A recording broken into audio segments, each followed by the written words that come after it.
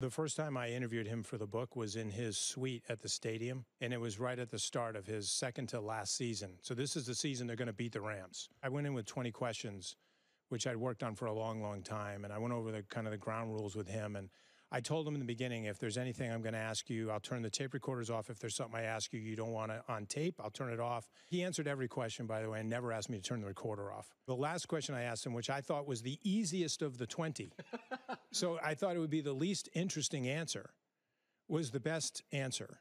And it was about a car accident he'd been in shortly after he entered into a relationship with Giselle, and he could have been seriously injured in that accident. It happened in Boston. It was a miracle that he walked away from it. And that led to a really emotional answer that went way farther than I anticipated. And he cried when he was answering the question. And so did I.